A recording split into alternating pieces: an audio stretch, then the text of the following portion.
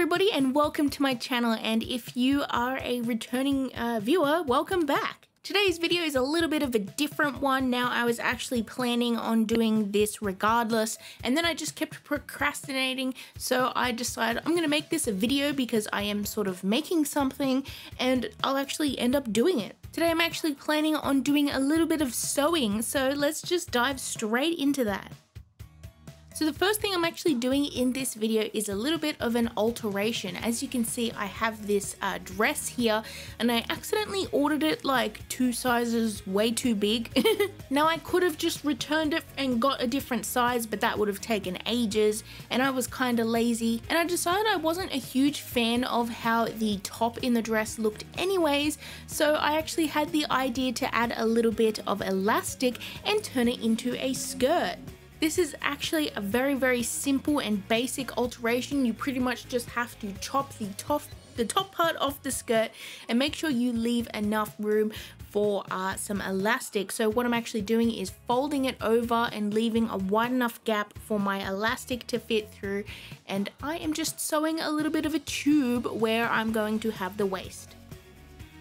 So I'm actually using a sewing machine today because it is just so much quicker than hand sewing and it always turns out really nice, and it's just simple and easy for me to use. I've actually owned this sewing machine for years now and it is pretty good. So now that we have folded the top part of this down, as you can see that the seam isn't perfect. I kind of, didn't pin it or anything and the stitching's kind of wacky, but it works and you're not really going to notice too much. Now, to fit the elastic through, usually I would use something like a safety pin so that I could pin it onto the elastic and then just sort of put it through that tube that we made. I actually couldn't find a safety pin I had on hand, so of course I'm using a sim tool because that's a normal thing to do, right? But hey, it worked.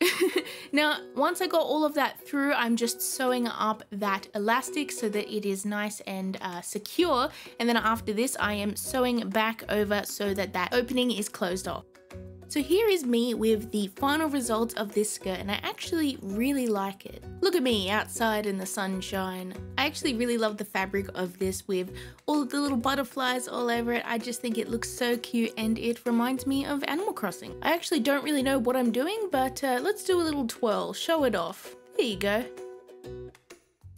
So my next sewing project is a little bit more complicated, but basically the same kind of thing. I wanted to alter this skirt here, which isn't a dress, it's actually a skirt, but there were a few problems that I had with this skirt. My main problem is I prefer elastic, and this skirt unfortunately came with a zipper instead of elastic. It's actually a pretty high quality skirt and I love it a lot. However, sometimes that, non-stretchy fabric can just be a little bit uncomfortable, especially if I've eaten a large meal or maybe gained a few extra pounds, or maybe I just want to, stretch out a little bit more. The other problem is it is just a little bit too long for me. I kind of like my skirts a little bit shorter and not full length, but that is quite an easy fix. Now, I had to be careful with this because I did not want to ruin the pockets on this skirt. As you can see, it actually has pockets, and that is a rare thing with women's clothing. I have no idea why. But yeah, I basically removed the zipper. I unstitched all of the stitching around the zipper and then I sewed it up so that that zipper was gone.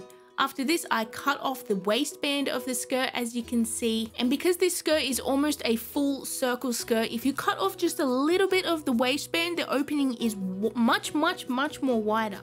And then basically I'm just doing the exact same thing as I did before with the elastic. I am trying to be a little bit more careful this time just to try and keep it a little bit more neat. And I actually pinned it this time as well because, to be honest, this one was a little bit more difficult because the fabric was not flat. After that, I did the exact same method with my, pretend safety pin, my sim tool, and I threaded it through the gap for the elastic. For the length of the elastic, I pretty much just measured it around my waist and made sure it was tight enough to hold up the clothing.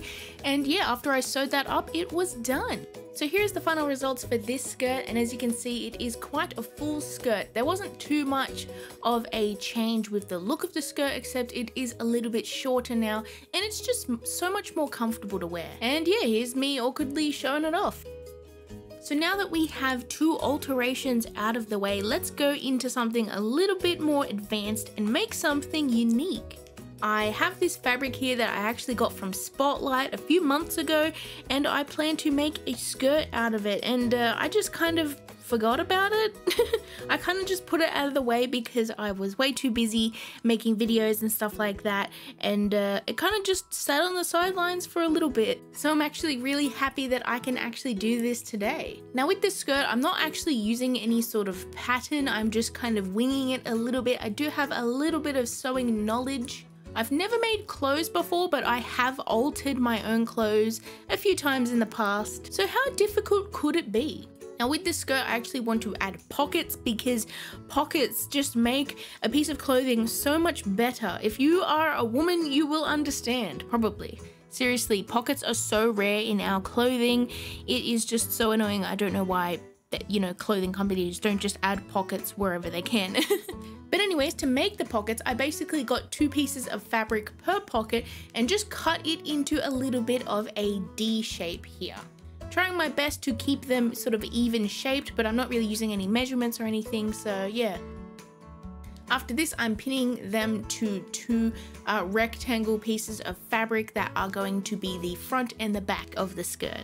So I have 2 pieces of pocket on either side of the skirt here, and I'm just pinning them so that the fabric is facing each other, so the pattern's like on the inside.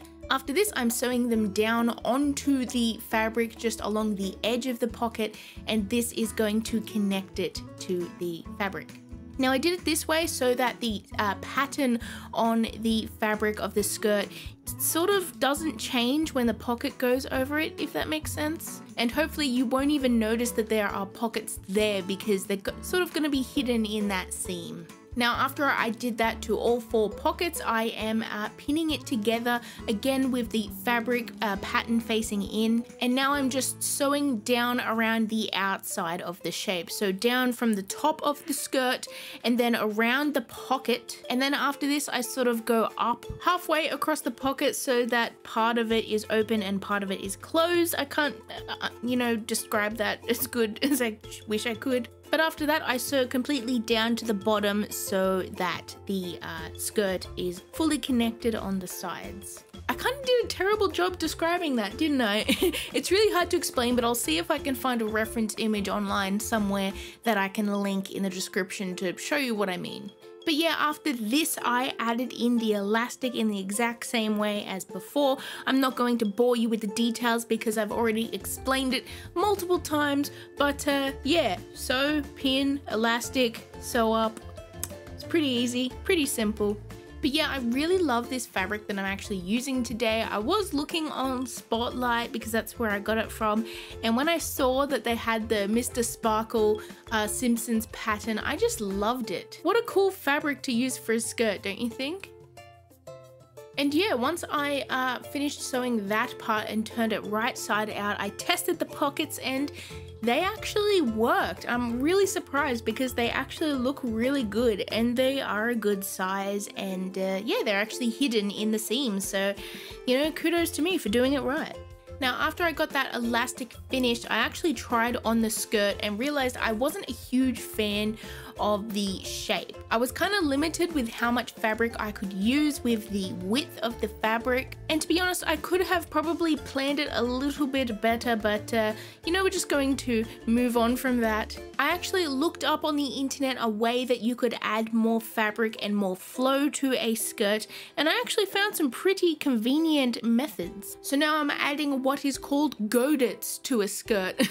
This is basically a triangle of fabric, as you can see, and we are basically just cutting up the length of the skirt here, and then we are adding both sides of that triangle to the section that we just cut. And that basically just adds a little bit more fullness to the skirt without actually having any more width to where the waist is. So I pretty much just measured how long that random triangle is that I made, and I made 4 of them, and I basically just cut up the edge of the skirt, pinned it to the right spots, and then just sewed it in, and it worked like a dream. And because the pattern of the fabric that I chose is quite chaotic and randomized, and there's like some parts that are upside down and stuff like that, you can't even notice it too much, which I actually really like. So I added 4 of those, 2 to the front and 2 to the back of the skirt. And then after this, I hemmed the bottom and I pinned that up and sewed it so that, you know, the bottom isn't just raw fabric. And that is it. I'm actually very happy with the way that the look of this skirt turned out. It's not perfect. I probably could have, you know, picked some better spots to add the godets in, maybe more towards the side, but I love it. And so here is the final results for this video, and this skirt actually turned out really nice. It's definitely not perfect, but for a piece of clothing that I have made for the first time ever without a pattern, I think it turned out pretty cute. Thank you all so much for watching. I hope you enjoyed it, and if you did, please hit that like button because it really helps me out, as well as the subscribe if you haven't already. I hope you're all having a lovely day. Please comment below what you think, and hopefully I shall see you in my next video. Bye everyone.